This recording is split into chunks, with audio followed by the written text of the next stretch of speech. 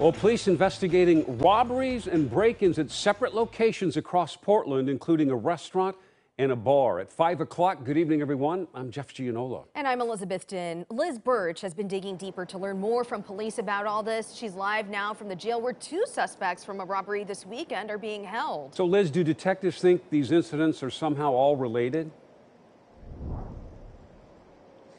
Jeff, that's something I asked detectives today. At this point, they don't have any indication that these instances from over the weekend are related. Having said that, however, police tell me today that they've been busier dealing with robberies and break-ins than before.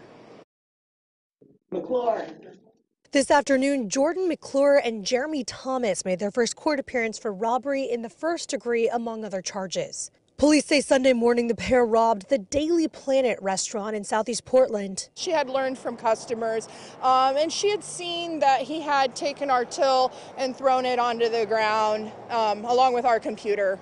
Bartender Valerie Mortensen says one of their waitresses called 911 when she saw that robbery start. It was far enough at the end of the bar to where she had her phone and she was able to make that call in the kitchen, basically, and then moved herself outside. Mortensen says they're tired of crime like this escalating. It's just really prevalent and out in the open now, and it's such a shocker with crime these days. Not just the drug use, but the anger, the violence, everything that happened the other night here. We're just sick of it. This wasn't the only incident Sunday. Police tell me 4 suspects used a vehicle to ram the doors of My Way Lounge and get into the building.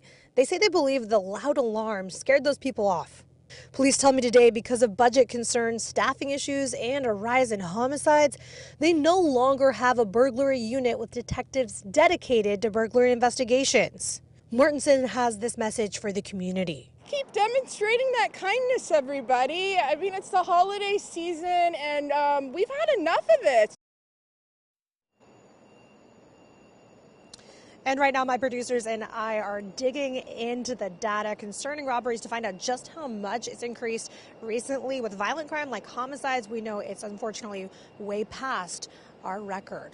Live in downtown Portland tonight, Liz Birch, KOIN 6 News.